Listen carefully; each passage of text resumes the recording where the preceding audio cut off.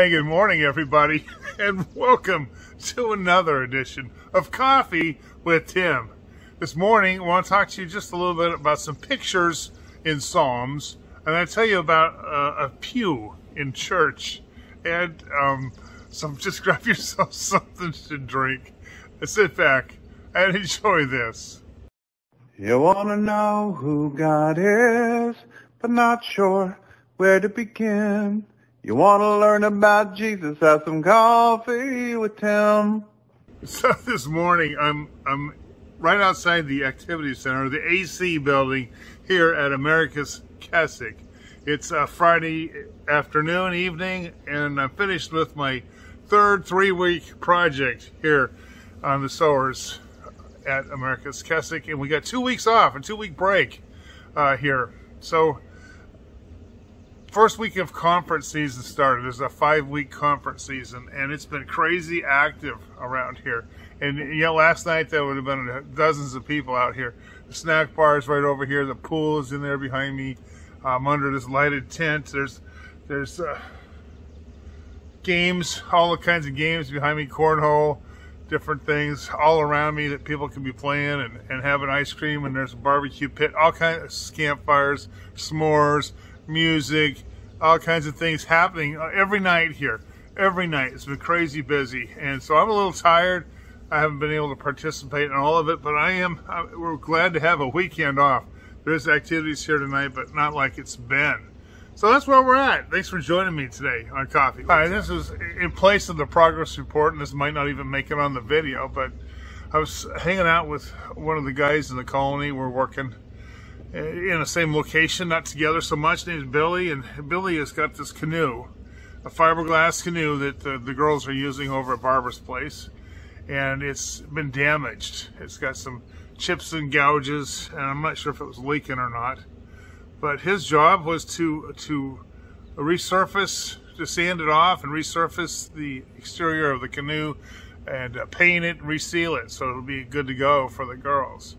And he's working on this canoe. He's got it upside down. He's showing me the gouges. He's showing me he's a craftsman. Billy's been gifted by God to be a craftsman. He's really skilled.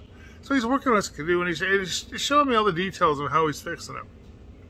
And he found the original name. There's underneath the paint that he's sanding off. There's the original name of the canoe was painted on underneath a clear coat. And he found that. He's all excited about that. And I had been asking if he's gonna put a new name on the canoe. And I told him what I thought would be a good name, and he was smiling about that. But as he's doing this work, I pointed out to him a little image from Scripture. For we are his workmanship, created in Christ Jesus unto good works. That workmanship, that we are his workmanship. We are God's workmanship. The word workmanship is his poem, his masterpiece. God is at work on us, preparing us and so that we can do good works. And so I told Billy, you know, what you're doing here to this canoe, while you're doing, this is your good work. You're fixing this canoe. God is at work on you, fixing you, so you can do more and better good works. Make you more like Christ, make you more whole, make you more water-worthy, make you prettier, more like Jesus, and you'll do more good works. And so the cool thing about God is he's not just interested in our works. He loves the works we do. Sometimes I think the works that we do are like my daughter, my kids would bring home crayon pictures that they colored, and it'd be crayon outside the lines, and it wouldn't make a whole lot of sense, but it was beautiful to me. And so I think sometimes our good works might not look so pretty to God, but he's just so proud of them because we did it from a heart to please him. And he's at work on us. We are his poem. He's more interested in our character and our looking like Jesus than he is in the good works that we do. But he gives us the good works to do because that's what he does. He does good works, and he wants us to do the same kind of good works. But we are his workmanship, just like the canoe was Billy's workmanship. God's at work in us. Isn't that awesome? So this morning I was in the colony the other day working with the guys having lunch. Actually today I went in to see Jesse. He had a court date. I wanted to hear how his court date went. And I was talking to Jesse, and some of the guys were talking, so we started doing dad jokes. And so I'm going to repeat one that I heard. This is not from my daughter's book. This is a live and fresh one. So it goes like this. When you fart in church, you sit in your own pew. Okay? I liked it. Thank you. Your own pew. Okay, well, it looks like we're going to have company, so we're just going to have to deal with that fact. So this morning I want to talk to you just a little bit about Psalms. I was reading my daily Bible reading app. It takes me through Psalms every day a little bit. And I come across this one Psalm that really was speaking to me, really stood out. I really saw something. And so I was sharing that with my wife. As we were discussing it, we began to see a little pattern here in this little sections of Psalms. I just want to show that with you a little bit today. It's pretty cool. Psalms are a very unique kind of scripture. They're poetic, but they're also prophetic. You can't really build doctrines completely on some of your Psalms, but there is a really good imaging. There's like timestamp imaging from the future, in a sense. David is a type of Christ, and a lot of things David writes are pre-quoting Jesus. Jesus on the cross says, my God, why have you forsaken me? David pre-writes that. Different things, just all kinds of scripture about Jesus on the cross are pre-written in the Psalms. And lots of imaging in the Psalms that you can see a prophetic stamp, as it were. You can get a picture, an image overlaid onto the writer of Psalms. That's not just about what he's writing about in the present, but it's a picture. It's a feeling picture of the future. That maybe not word for word, line for line, but nonetheless, the images are there. It's like they're images, prophetic images of the future. That's the best way I can say it. So the Psalm I was reading was Psalm 46. But we come back just a little bit farther. I want to show you this little pattern. If you read Psalm 44, and this is the problem with me doing this, is I want to put these scriptures on the screen, and it's late at night. I don't want to stay up till midnight typing scriptures, but I probably will. But in Psalm 44, if you read that psalm, it's about 25 verses. Take you a few minutes. But the images you begin to pick up are suffering. People that are suffering, feeling like God has rejected them, and they're waiting. Why has God not answered us? Why are we suffering? And some of the imaging, I'll read a couple of verses of it. Yet for your sake we are killed all the day long. We are regarded as sheep to be slaughtered. Awake, why are you sleeping, O Lord? Rouse yourself, do not reject us forever. Why do you hide your face? Why do you forget our affliction and our oppression?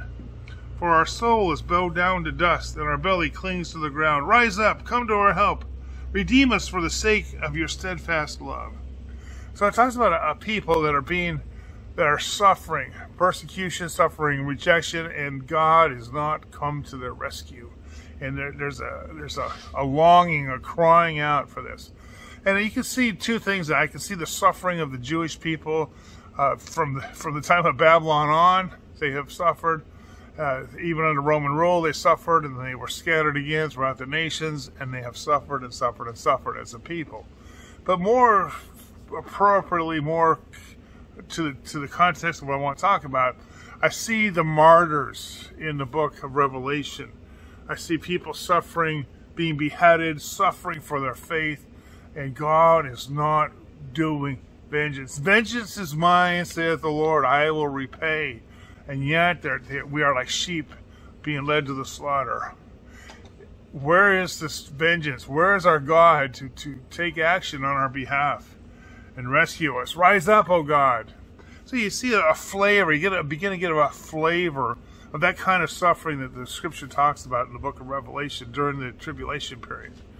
And so just to throw that in, it's not as clear as what I'm about to go to, but when you put it, it's interesting to speculate. Even awesome, Dr. Jack Van Impe. So that's just a little flavor, and let me put it in context to the next Psalms. So if you take that to speculate that maybe he's talking about the tribulation, persecution, and the martyrs that's happening, then Psalm 45 is about the wedding feast of the Lamb, the imagery of this. And I'm not going to read the whole thing, but he's talking about, I'm going to read it. My heart overflows with a pleasing theme. I address my verses to the king. My tongue is like the pen of a ready scribe. You are the most handsome of the sons of men. Grace is poured upon your lips. Therefore God has blessed you forever. Gird your sword on your thigh, O mighty one, in your splendor and majesty. In your majesty ride out victoriously for the cause of truth and meekness and righteousness. Let your right hand teach you awesome deeds. Your arrows are sharp in the heart of the king's enemies. The peoples fall under you. Your throne, O God, is forever and ever. The scepter of your kingdom is a scepter of uprightness. You have loved righteousness and hated wickedness. Therefore God, your God, has anointed you with the oil of gladness beyond your companions. Your robes are all fragrant with myrrh and aloes and cassia. From ivory palaces, stringed instruments make you glad. Daughters of kings are among the ladies of honor. At your right hand stands the queen in the gold of Ophir. Hear, O daughter, and consider it, and incline your ear. Forget your people and your father's house, and the king will desire your beauty. Since he is your Lord, bow to him. The people of Tyre will seek your favor with gifts, the riches of the people. All glorious is the princess in her chamber, with robes interwoven with gold.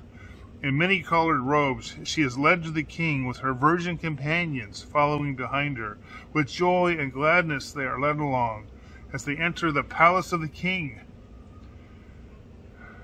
This is, in the place of your fathers shall be your sons, and you will make them princes over all the earth. I will cause your name to be remembered in all generations. Therefore nations will praise you forever and ever.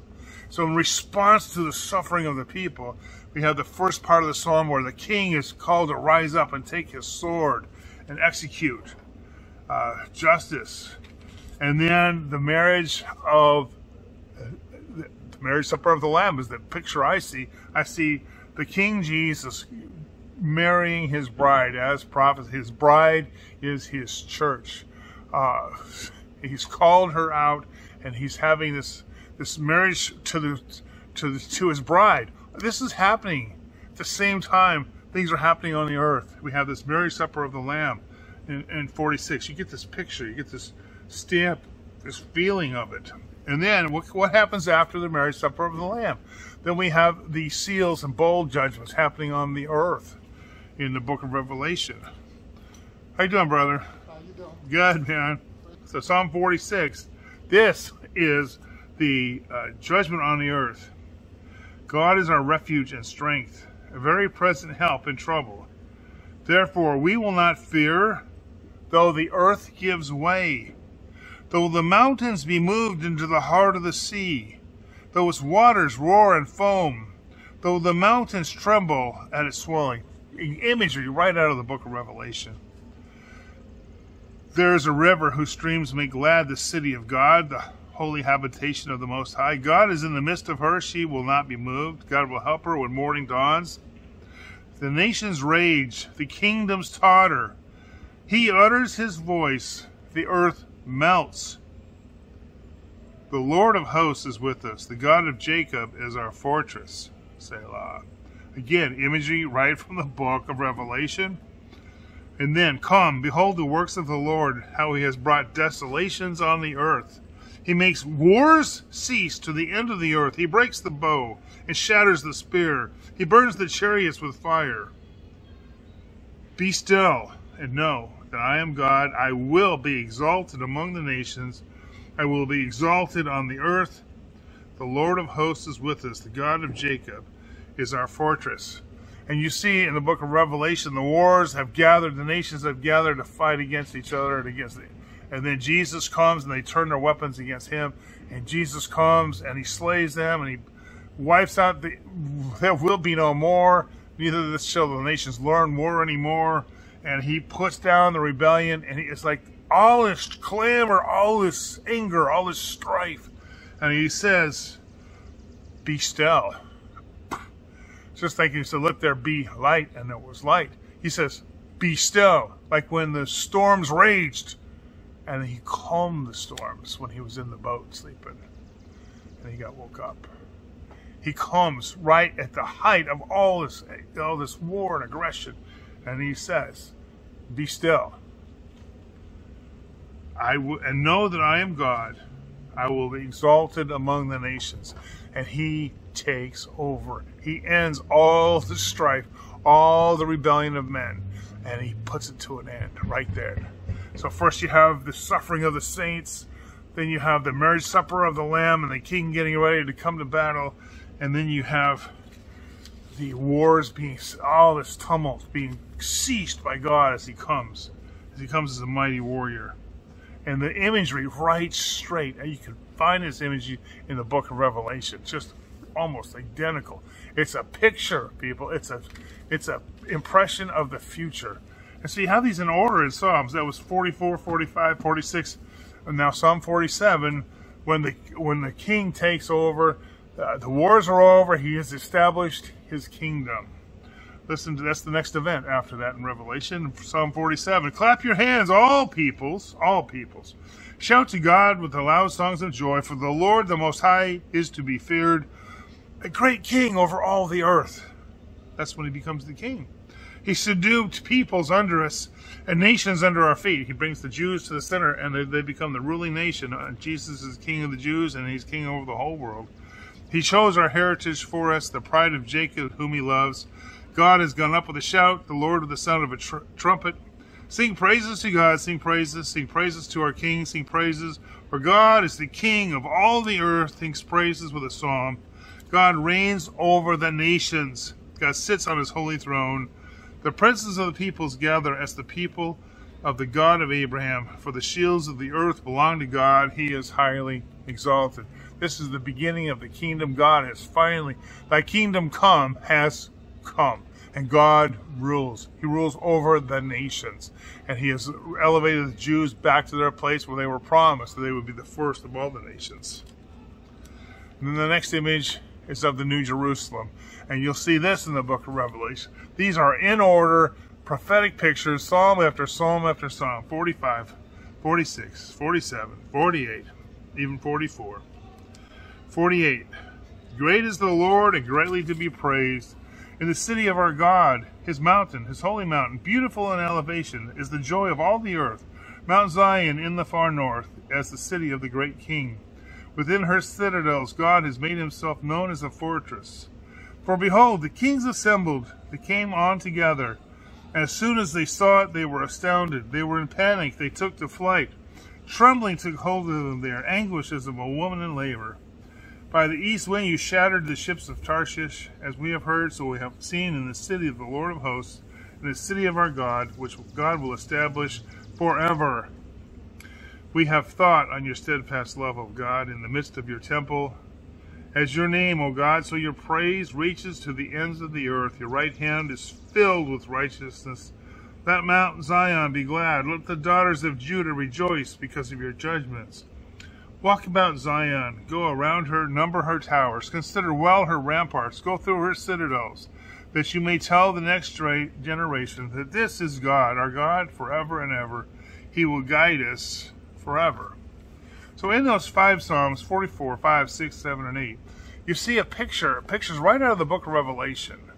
And in my experience, when I've had God show up in my life and in a real present way in his spirit, I didn't hear words.